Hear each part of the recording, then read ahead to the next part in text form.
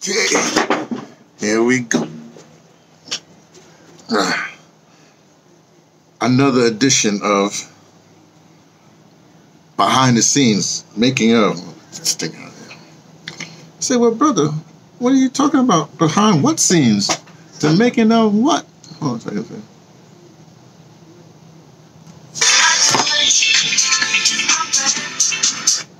DJ Spivey. I walked in. Hey, did you notice? See, I told you before we talked about this. I'm a child of a goon, but I didn't notice this. But this is a white thing, and I got a little blue. Well, a little blue. See, a goon's colors in Nigeria, well, Europe, is blue. When it goes to Brazil, it's candomblé and it becomes blue and white. But then in America, it's basically green, black with a little bit of red. I ain't got no green here. I'm black, but here's a little bit of red. Stop from that. Put this back here. Okay, hey, look. I've been thinking as I set up for the Instagram. It's making of Instagram, right? And just in case you wonder, you always see this smoke wafting. Well, I've got it down to a thing now because I when I come back and walk, I come through here, I light the incense, I go get the stuff that I got to think about, and then something like that. But I was thinking, I'm going to talk about film today on Instagram.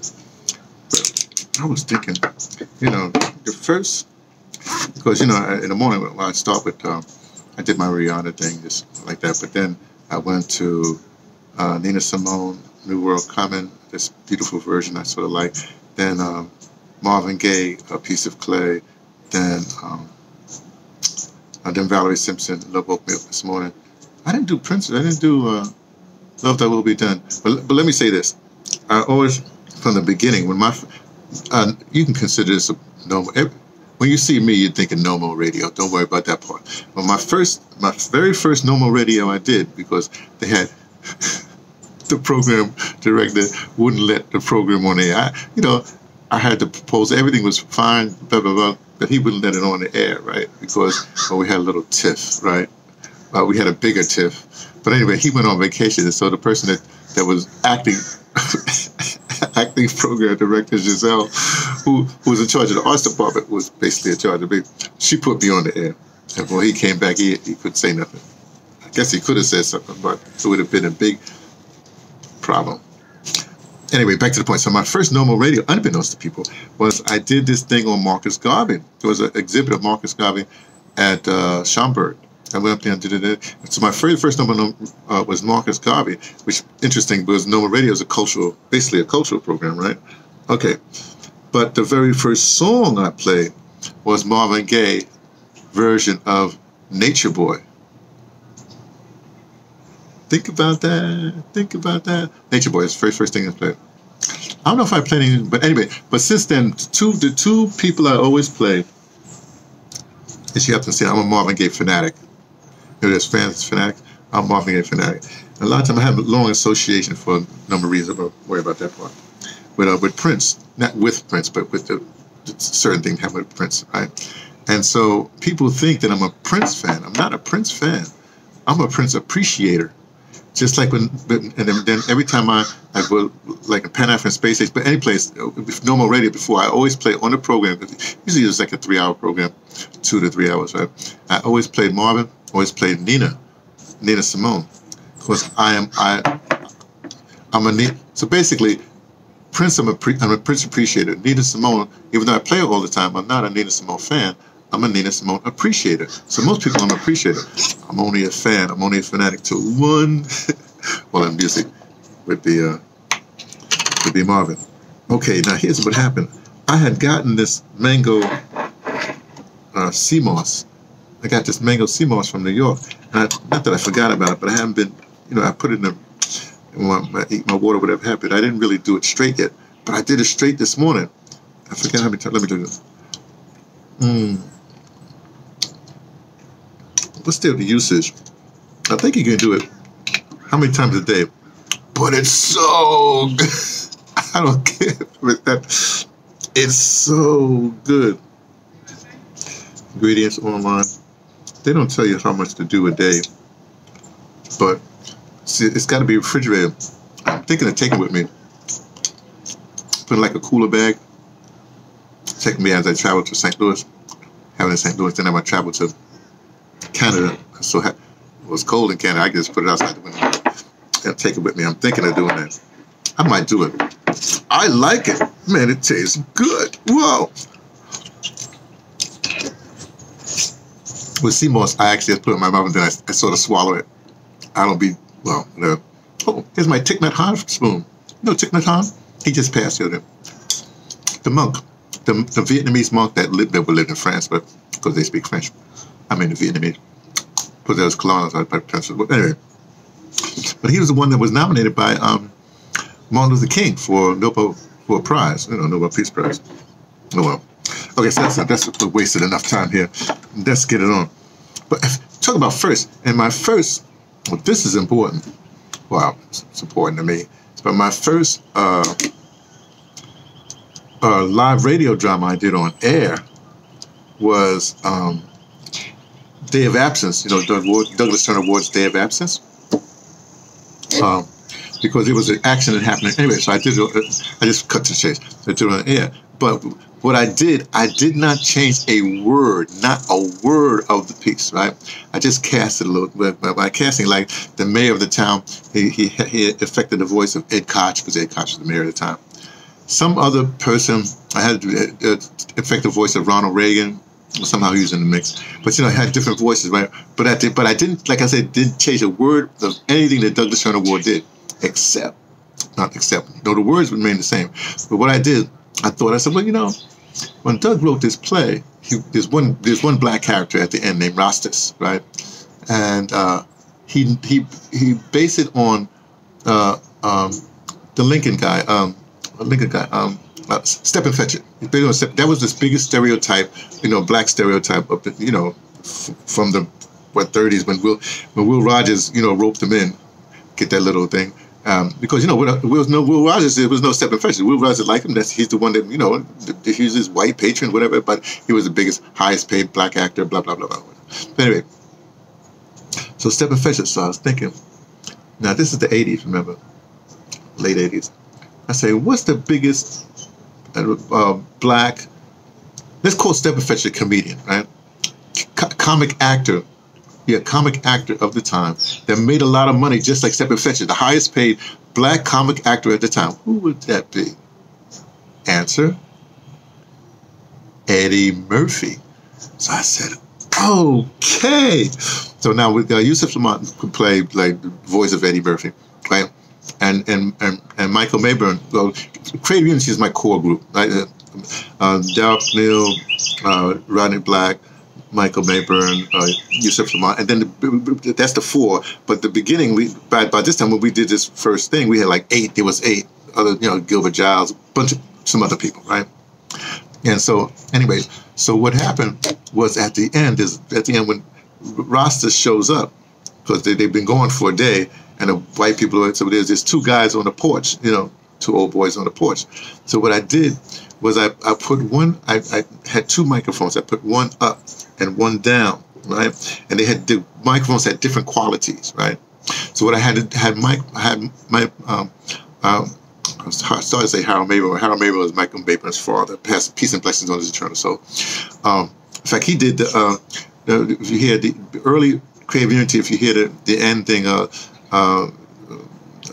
upright piano, that's Harold Mabel playing for the theme for Creative Unity. But just okay. So what happened? So when Michael talked up to the mic, he had a different voice quality. Plus, he could change his voice too. But if he talked down, he was a different one. So it sounded like 2 people. We'd do like that. Yusuf was on another mic. He's Rastus, right? As Eddie, but he used the Eddie Murphy voice. So in other words, if you read the play, it's like Rastus, like Step and Fetch It character. But if you evoke Eddie Murphy's voice, the same words, right? It was amazing. It was just it was. I think perhaps. I know I did a lot of audio dramas. And that was really the first one we did live in the station. It was a lot of stuff around it. I used the entire station. But when I think about it, if I really think about it, non-critical at the end, it probably was the best audio drama, giving all the ingredients done. Don't get me, it's not the most profound, but it's the best, like that. Okay, exhaust that. No, I'm just going to leave it to something else. Okay, so let me get this thing ready. Oh, well, did y'all see I put? I'm talking to y'all. You're not Instagram yet. I posted this thing this morning. I was walking with the geese. Okay, here we go. It's on my reel. Live.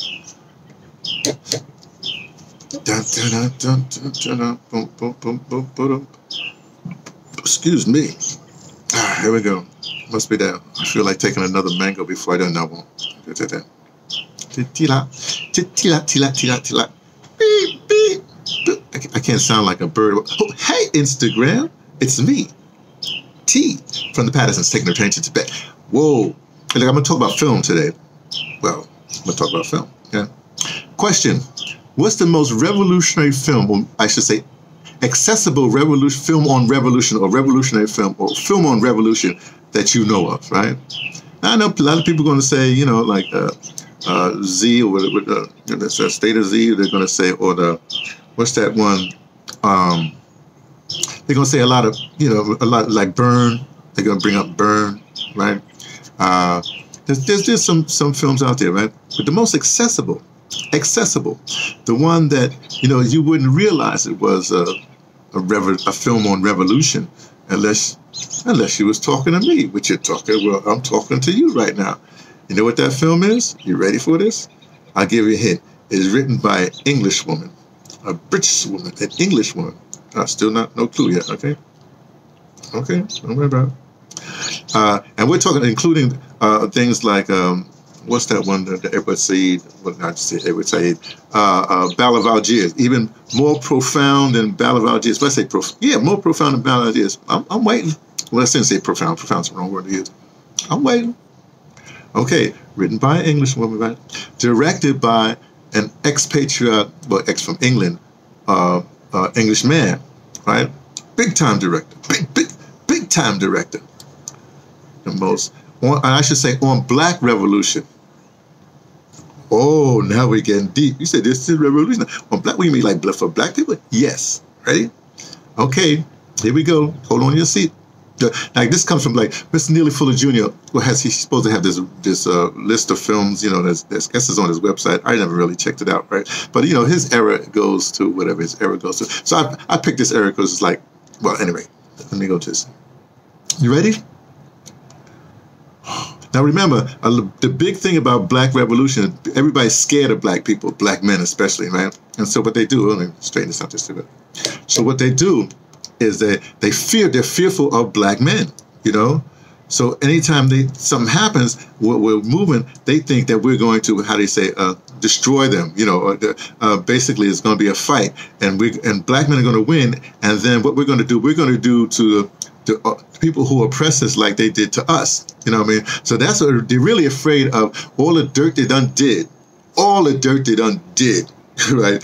They're afraid that if the royal we, Black people, I shouldn't say the royal, Black people take over, then we're going to do to them as they did unto us, right? Treat us unfairly, abuse, But it's not to say Black people just not that way, just because you did this, we say, okay, yeah, all right, just don't do it no more. That's what we usually do. Well, maybe we don't do that. Okay, you ready? You ready now? Okay, here we go. Now, I want you to remember this, because at the end of the film, it's the key. The Birds by Alfred Hitchcock. Alfred Hitchcock's directed The Birds. The Birds is one of the most revolutionary films ever made, with the theme of Black men or Black people. Now, but brother, you done lost your ever loving. First of all, I know film, okay? So just stop. Okay, you don't know film. You just, you about to be shut up. Okay? Because one of the reasons, remember when it first starts out, there's these two lovebirds in a cage, and the woman, basically takes a purchase of the lovebirds from the let's call it from from the continent, from the cave, and she's with the lovebirds, bringing it overseas, over the water body to this island, to this place, right, like that. And so then all the stuff's happening because the birds started attacking the woman because she got the lovebirds in the cage. They got cage, black people cages like that. That's what they got happening, right? And so all the drama happens throughout the whole film. The people die, you know, all the rest of this stuff. And then at the end, really, the birds, there's like, you see nothing but birds. And the white people are surrounded because, you know, that's the way it really is. You know, it's more white, it's more black people, more, or as Mr. Miller, well, I want to say what Miller for the Jews say, like that. But what do? The birds, they didn't beat up on the colonizers, right? They say, okay, now you know what's going to happen if you try this again. Yeah, just, okay. And they're sneaking out. What's happened? What happened? Think about it, right? The black people, the victorious black people, let the white people say, okay, now you understand, we won, or, you know, you can't do this no more. Out of here. Let them out. Did not harm them. Let them out after the battle. Let them go. What was the statement? The statement is like what I say, like Mangalisa Robert Sabuke would say, you know, in terms of African or black revolution. It's like that. Hey, I want you to remember, this could happen. We're not going to do anything to you, right? But for you to exist on this island with us, you have to know love. You have to know justice. If you ain't into justice, right? If you're not into justice, if you're not into love and peace, then you can't be on this continent. You got to be something else. You're there. You want to be up there with Ukraine or with you want to be over there with DT, or you want to be, you can go there. But as long as you're in Africa, we don't tolerate that. That's it. That's the birds. See? And oh, one more thing. Since I'm on film, one more thing. I got to do every time I do film. Please, I beseech thee. I figure if I do the English thing, that there'll be more response. If you do this to Black America, then nobody gonna listen. I beseech thee. Can I take this to Samuel L. Jackson? Right? Please, brother. I better not say brother because they never fulfill your thing when they say brother. Well, I'll try. Brother, think about it. Here's what you need to do. We need to remake Putney Swope. You know what I'm talking about. Don't make like you don't know. Putney Swope came out in 69 or 68, whenever it came out. Well, I guess it was 69 because we were filmed. I was an extra in the film. So it's 68. I guess we filmed it in 68, something like that. Anyway, I say we. I mean, like I said, I was an extra. But if I was going to recast, Samuel L. Jackson would be Putney Swope, right? I'm just going to give a few hints, right? Because Dave Chappelle would be in the film, right? But he plays another pivotal role. But he would be. There's a scene where there's these guys at the bar, a young guy got a headband like that, and he says, "Where's the bread? Give us the bread." That's all his lines. Give it the bread at the bar, right? It's like people now are saying, you know, cut the check, cut your check. So that's Dave Chappelle part. Don't worry about it. We'll get back to him some other time, right? It's just one little part. He comes at the end credits again. But Putney or Samuel L. Jackson's the main character. The next main character, the next outstanding character would be in a film is called the Arab, right? But I would recast that. The Arab was played by Antonio Fargas, all right? So you know. Dan Fargas, Huggy Bear, you know him like that, okay, right? But I would replace him. Who would play that Arab part, right? Ready? Cat Williams. Look, remember, I'm a director, right? What's the director's job? You just cast. You cast right, and everything else. I can cast this thing. No, I don't want no parts. Oh, I do want a part. I just want to be an extra. There's a scene where Putney Swope was on the balcony, asked him for suggestions, and one of the people says, "I got dun, face off," something like that. And the actor's name, well, pardon me, some of the companies called David Downing, but he couldn't use the name David Downing because Robert Downey Sr., Prince, was the director. He didn't want to confuse anything. But when he delivered that line, I was standing right next to him. You see the dashiki, and if you go to wide shot, you actually can see my face if you know who I is, right? So I was in that thing. So if they redo it, I just want to be an extra next to that guy doing that line. I don't want no lines because because, you know, it gives somebody else a chance, you know, the actors union, whatever have. I just want to be an extra, do like that, right? But here's the other thing about that, right? Cat Williams, right? But here's what I would do. To play what Robert Downey Sr. wrote would be the same thing, right? The only thing I would do at the end when he walks out with the money, right? He walks out. That ends the movie, right? He burns, but stuff is burned. Don't worry about it. You see the movie, you see what I'm saying. But then I have end credits. In the end credits, the cat, well, Putney Swope, who walks out with the money. Remember, the Arabs left to do whatever he's doing, and he has a circle of boys. One of them would be Dave Chappelle character who plays with the. Well, they would go in the end credits. You see them. Okay, here's what we're going to do. We're going to take some of this money. We're going to support, like, say, bloggers, people that do that. We do it anonymously. We're going to use this money over here. We're going to use this money for this liberation, like that. So basically, at the end, Putney Swope is a revolutionary. He just doesn't take the money, but he applies it to things that's going to. I shouldn't say revolutionary. Things that's going to alter the system in our favor. That's the film. That's what I want to see. Come on, hey, you know, hey. Like I said, I don't give me no credit. Yo, steal the idea. Go steal it. I just want it done, right? Samuel L. Jackson, Cal Williams as the Arab. Oh, Buddy Butler, who played, there was a guy that big afro and he lost his gun or whatever happened. Buddy Butler's still, as far as I know, he's still with us, right? I think he teaches at San Francisco, not San Francisco, down there in Southern California. Have him in the movie. He could be the, there's an old guy that's with the thing. He always says, he says stuff anyway. An old guy he could be the guy. I think he was oh yeah. Putney says the woman's gotta have soul. Putney says gotta have soul. Maybe he'd be that character because he's older now. I don't know. Look. I'll tell you what. If you're going to do it, I do want to be paid because that's not me being paid. I want to pay because of the Hut House that our community center that we have in deBrother. If they don't pay me, we give it that money. So the money, I would help the casting director cast. That's what I would do. Because you'll want to come down to South Africa to film a little bit anyway. So, you know, I'd be there, you know, I got a million ideas. Oh man, my goodness. Okay, I talked too long. I gotta let y'all go. I'll see you later. Bye. Be well. See you.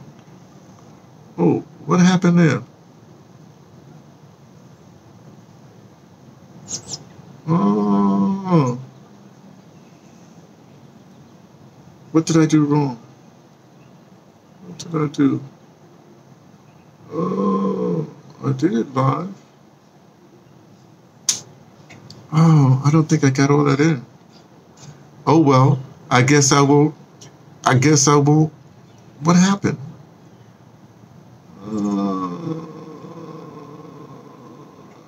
Create.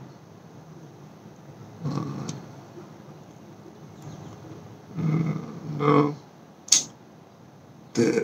Maybe it did go live, but it just didn't record. I went for there. Then I went and did that. I did live. I came on live. But when I did the thing, maybe the live is different. Maybe they're the real. I don't know what. I tell you what, I just posted like that because you all heard the whole thing, right? I just won't do it. I might see what's name later, so I'll go. If this didn't go up like that, then what I will do, yeah, it didn't go. Well, I don't know what happened. What I'll do, I'm supposed to go to the movies today to see Wakanda again. Wakanda Forever again, right? Let's see, if I do that, I just post to Instagram for that. It won't be done live. Anyway, that's it. I'll let y'all go, you know. Oh, this thing was skewed too. Man, I'm losing my thing, man, this morning.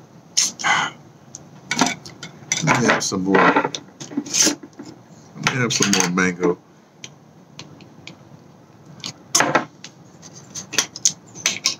Seymour's. Oh, it's so good.